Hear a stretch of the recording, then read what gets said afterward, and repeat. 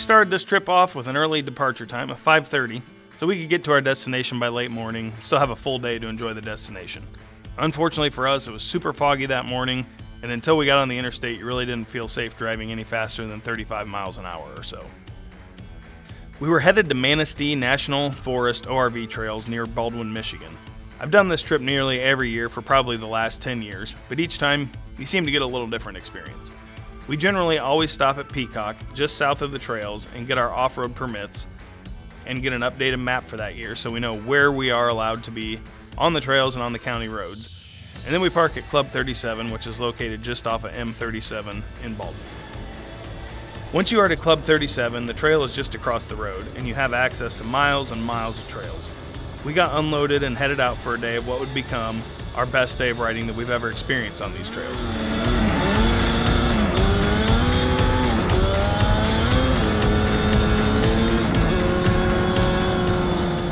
The trails are groomed by volunteers, so there's not really any set schedule as to when the riding will be smooth, at least not that I've been able to find over the years.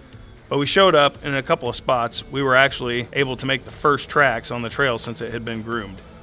This gave a completely different trip because we could run faster and still have a smooth ride that didn't beat our bodies to death. As I close in on my 40th year on this earth, that last part has become more and more important to be able to get out of bed the morning after trail riding. Since it was already late in the morning by the time we got out there, we decided we better start figuring out what our lunch plans were. So we decided to head to Chase, which has a restaurant called Chase Creek Smokehouse.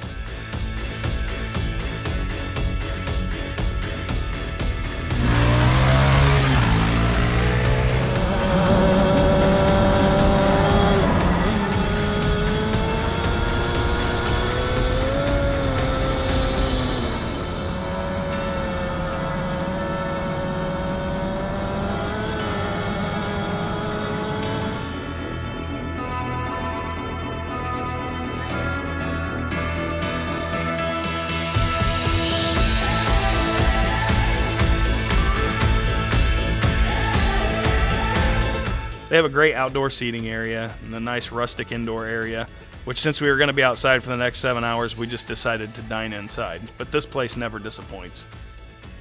After lunch, we were talking about what we wanted to do next, and we were about 17 miles from where we parked the truck.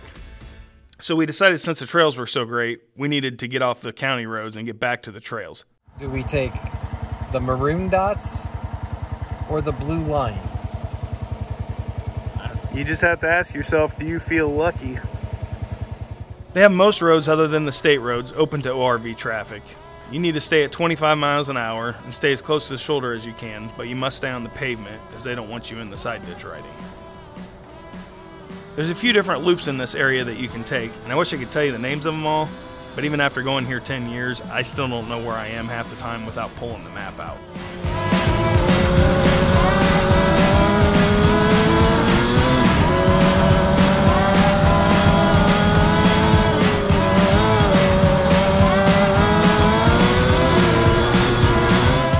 So this is probably the smoothest the trails have been, I don't know, at least in the last 5 years since we've been coming here every year, and it makes awesome riding. They've had a ton of rain up here, so it's just been great. They had a chance to groom it, fill in all the holes, and we're just rocking today, so this is gonna be a blast.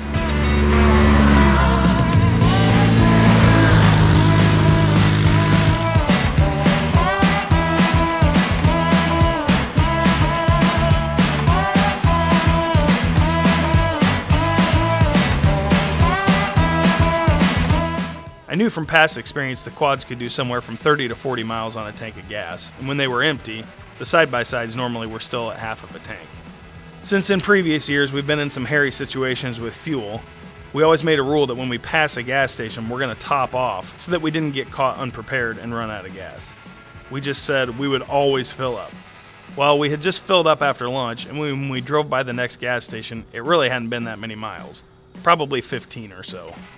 We decided we would be good. After, I don't know, probably an hour or so, we knew the quads were probably getting low on fuel, and we had to decide whether to roll the dice and make a beeline for the gas station or just run the trails and hope that we had enough to get back to Caryville for fuel. So you know where we're going, kinda? Yeah. Okay. But I don't know why we're in a handbasket. Oh, great. Just kidding. We're heading there, huh? Again?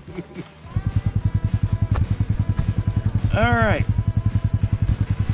Well, I just ran out of gas and I'm on reserve and DJ's on reserve. So we're gonna see if we can get to the gas station. About 5 miles from the gas station, both the quads were running on reserve fuel, and that only got us a couple miles till we both ran out. The crazy thing was, my Banshee, which is a 2-stroke, and DJ's Warrior, that's a 4-stroke, both ran out of fuel about 100 feet from each other. Luckily, both the side-by-sides had a tow strap with them, and with our tails between our legs, we had to be drug up on the trails to the gas station. Turns out Dan's tow strap didn't have any hooks on it, so he had to do a little bit of Boy Scout knot tie-in 101 here to get it towable. And John realized he didn't have a hitch pin when he went to hook up his connection, so, you know, he used a screwdriver, like you see here. Ridiculous. It's not right. At that point, we were just thankful that we had a way to be towed to the gas station instead of shoving these things through the sand for 5 miles. So we were cool with it.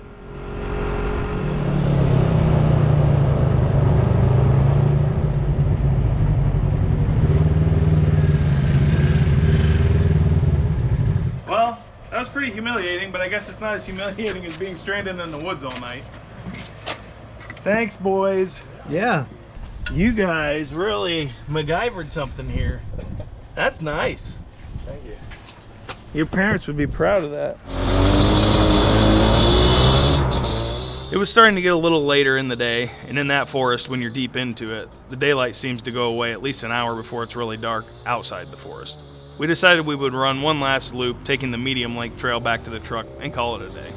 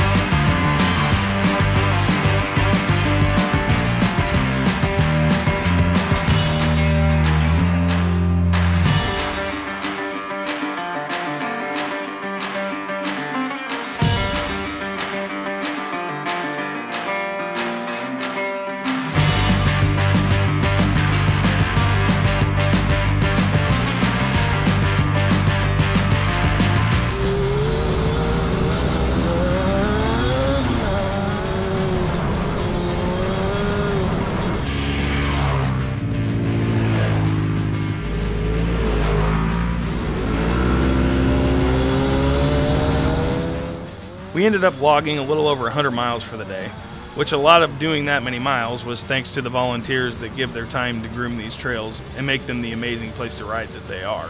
So I absolutely want to give a shout out to these guys.